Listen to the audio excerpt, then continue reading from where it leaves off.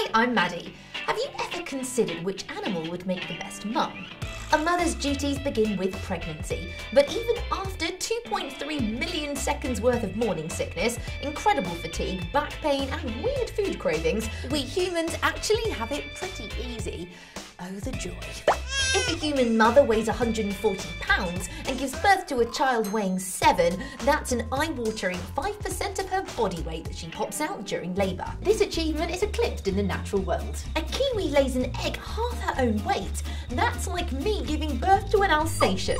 Of course, once the baby is out, that's when the true mothering really takes place. Parenting styles have always been subject to much debate. Now, children, all right, calm down. But in terms of dedication, the octopus comes out as a true warrior.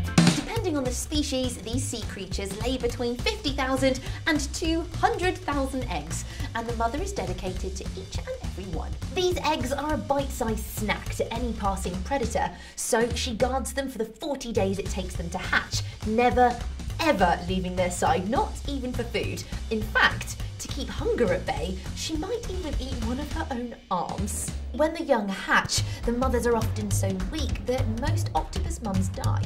Now that's dedication.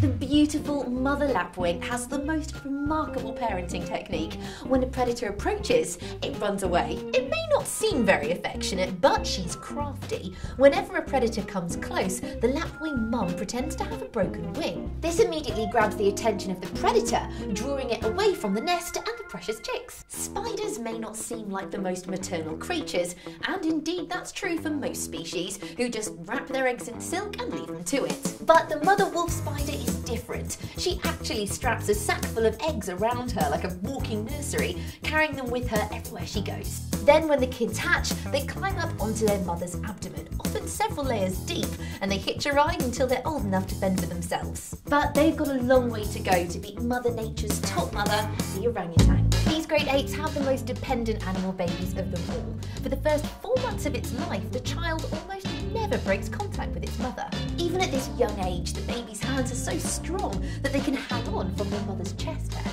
As they grow, they continue to show dependence, breastfeeding until the age of 5 and staying in close quarters until they're 6 or 7. But come on, let's be honest, the best mum in the world is your own. If you want to see more cute animal babies, then why not check out our Devoted Animal Babies series.